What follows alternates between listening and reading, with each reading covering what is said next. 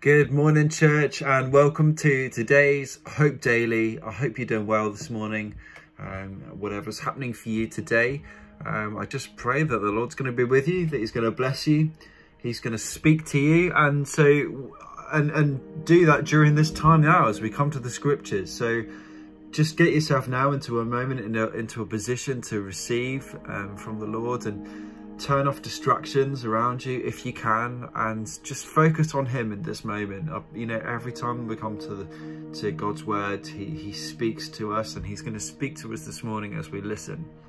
So I'm going to pray, and then I'm going to read this passage to us, and yeah, I'll explain in a minute. Let's just pray first. Father, thank you so much that today you have given us this day to live for you. Thank you so much, Lord, that your mercies are new this morning, as they are every single morning. That today we can stand in front of you as forgiven, cherished, whole people because of your grace. And Father, I just pray for us now, Father, as we come to your words, that you would speak life to us now in this moment. For those of us who may be just struggling today, that, Lord, these would be the words that we need to hear, to encourage us, to challenge us, to help us move forward with you. So turn off all distractions in our minds and make us focused on your presence this morning, Father. I pray in Jesus' name. Amen. Amen. Well, let me read this to you. I'm going to read the whole of chapter 22. It's such a moving and a beautiful chapter. And I think really what we see in this chapter is, do you know what? It can look like everything is falling apart, but that's not, you know, what it looks like on the surface is not always what's happening in reality. And here we see a chapter where it looks like everything is falling apart, and yet in the midst of it all, we see God working in the most powerful way ever in the whole of history. So, great chapter, Luke chapter 22. This is what it says. Now the feast of unleavened bread drew near, which is called the Passover. And the chief priests and the scribes were seeking how to put him to death, for they feared the people. Then Satan entered into Judas, called Iscariot, who was one of the 12. He went away and conferred with the chief priests and the officers how he might betray him to them. And they were glad, and agreed to give him money. So he consented and sought an opportunity to betray him in the absence of a crowd. Then came the day of unleavened bread, on which the Passover lamb had to be sacrificed. So Jesus sent Peter and John, saying, "Go and prepare the Passover for us, that we may eat it." They said to him, "Where will you have us prepare it?" He said to them, "Behold, when you have entered the city, a man carrying a jar of water will meet you. Follow him into the house that he enters, and tell the master of the house, 'The teacher says to you, where is the guest room, where I may eat the Passover with my disciples?' And he will show it to you, a large upper room furnished. Prepare it there." And they went and found it just as he had told them, and they prepared the Passover. And when the hour came, he reclined at the table, and the apostles with him. And he said to them, "I've earnestly desired to eat this Passover with you before I suffer. For I tell you, I will not eat it until it is fulfilled in the kingdom of God." And he took a cup, and when he'd given thanks, he said, "Take this and divide it among yourselves. For I tell you that from now I will not drink of the fruit of the vine until the kingdom of God comes." And he took bread, and when he'd given thanks, he broke it and gave it to them, saying, "This is my body, which is given for you. Do this in remembrance of me." And likewise the cup after they had been eaten, saying, This cup that is poured out for you is the new covenant in my blood. But behold, the hand of him who betrays me is with me on the table. For the Son of Man goes as it has been determined, but woe to the man by whom he is betrayed. And they began to question with one another, who of them is going to do this? A dispute arose among them as to which of them should be regarded as the greatest. And he said to them, "The kings of the Gentiles exercise lordship over them, and those in authority over them are called benefactors. But not so with you. Rather, let the greatest among you become as the youngest, and the leader as the one who serves. For who is the greater, the one who reclines at the table or the one who serves? Is it not the one who reclines at the table? But I am among you as the one who serves. You are those who have stayed with me in my trials, and I assign to you, as my Father assigned to me, a kingdom, that you may eat and drink at my table in my kingdom, and sit on thrones judging the 12 tribes of Israel. Simon, Simon, behold, Satan demanded to have you, that he might sift you like wheat. But I have prayed for you, that your faith may not fail. And when you have turned again, strengthen your brothers. Peter said to them, Lord, I am ready to go with you, both to prison and to death. Jesus said, I tell you, Peter, the rooster will not crow this day until you deny 3 times that you know me. And he said to them, when I sent you out with no money or knapsack or sandals, did you lack anything? They said, nothing.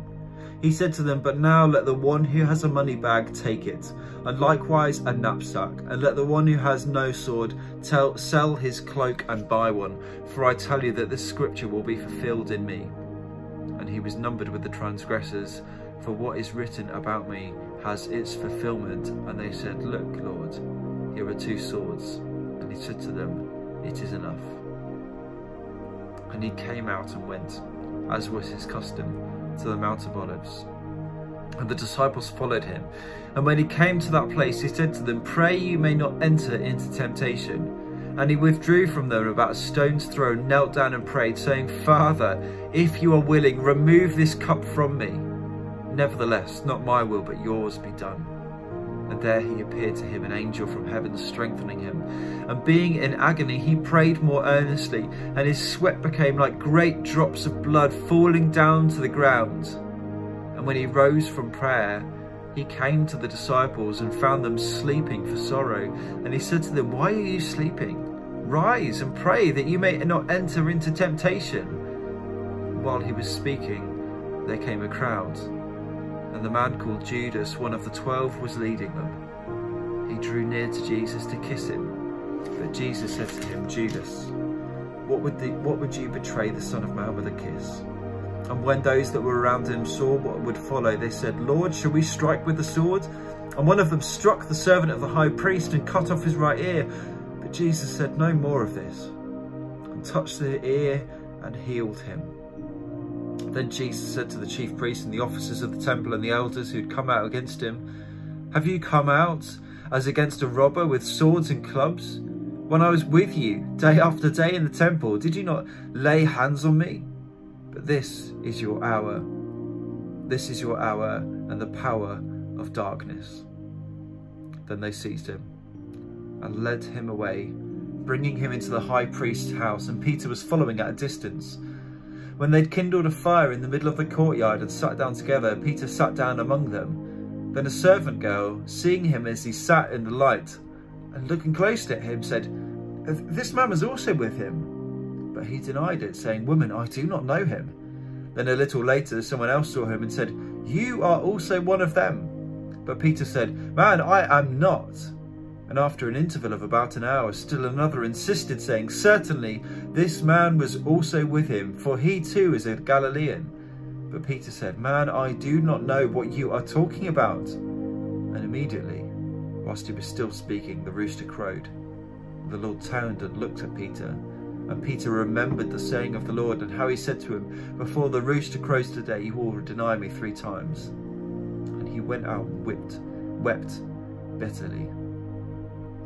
Now the men who were holding Jesus in custody were mocking him as they beat him. So they also blindfolded him and kept asking him, prophesy, who is it that struck you? And many other things against him, blaspheming him. When the day came, the assembly of the elders and the people gathered together, both the chief priests and the scribes, and they led him away to their council. And they said, if you are the Christ, tell us. But he said to them, I tell you, you will not believe. If I ask you, you will not answer. But from now on the Son of Man shall be seated at the right hand of the power of God. And so they said, are you the Son of God then?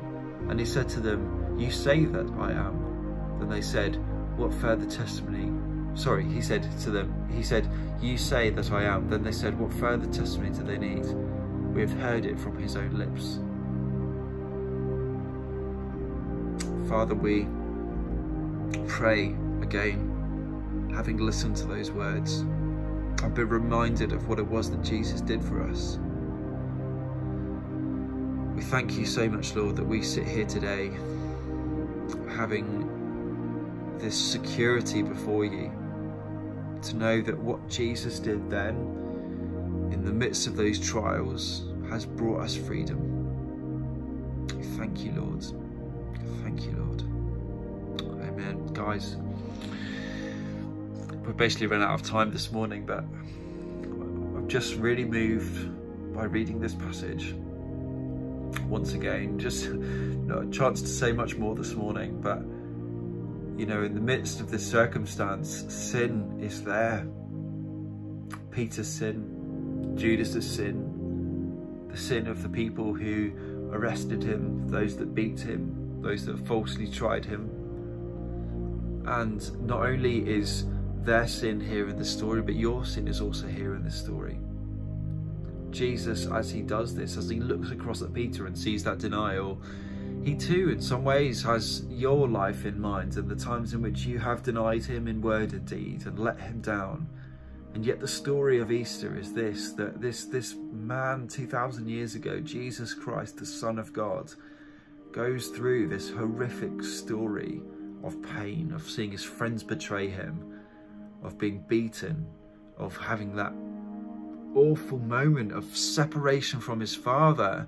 And he does it for you today so that you might find freedom. I want you today, as you go through today, just continue meditating on this story and understanding, feeling the emotions of what happens. Imagine what it would have been like to be Peter. Imagine what it would have been like to be Jesus. Imagine what it would have been like to be the other disciples. Put yourself in this story and feel the power of it. You know, God loves you. He paid a price for you. He wants you to be free. Amen. Amen. Go and have an awesome day, guys. Don't forget, the price has been paid. Jesus has set you free.